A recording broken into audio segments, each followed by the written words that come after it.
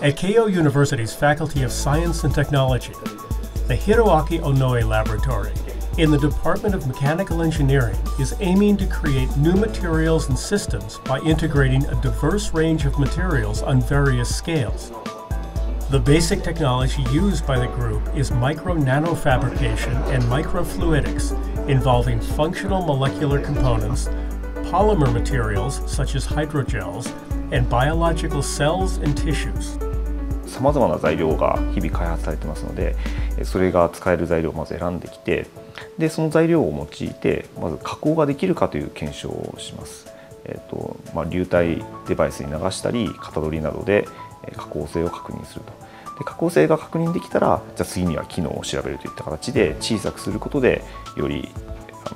機能が上がるとかいうようなことを確認していくというような作業になります。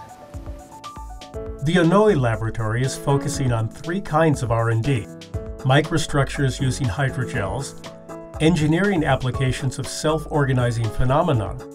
and device integration technologies that connect multiple scales and different types of materials. Hydrogels, which consist of polymer networks containing water, are topical as materials that are friendly to living organisms and the environment. Hydrogels are widely used in such things as cosmetics, foods, and medical supplies. The Onoe lab uses special nozzles to continuously form hydrogels with a spring structure. By forming polymer materials that could be used as artificial muscles and culturing several types of cells in compartmentalized microbeads, the aim is to enable applications to medical systems and bioscience. Dynamic, complex, self-organizing phenomena are conspicuous in the natural world, especially in living organisms. They are sustained by the inflow and outflow of energy. These phenomena are interpreted as nonlinear systems, which interact hierarchically from the molecular scale to the macro world. The Onoe lab has currently succeeded in creating materials that can change their shape like an amoeba in response to environments such as an external magnetic field. The Onoe lab is pursuing this theme further,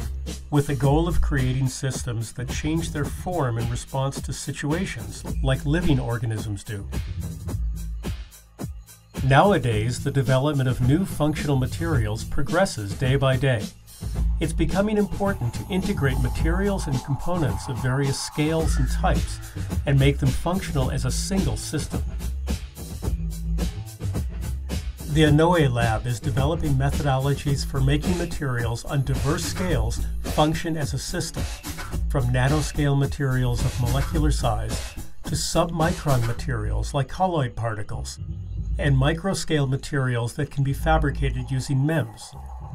The researchers are proposing new devices, such as microsuction control arrays for robot manipulation, and flexible optical filters that utilize structural coloring. The Onoe Laboratory is pursuing R&D with a view to applications in materials science, soft robotics, bioscience, and healthcare.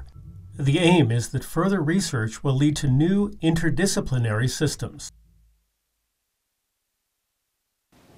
私は機械工学の出身なんですけれども、このような研究を進めていく上では他の分野の専門家の方と非常に密にディスカッションする必要があって、その協力が必要ですので、そのような一緒に研究していく仲間を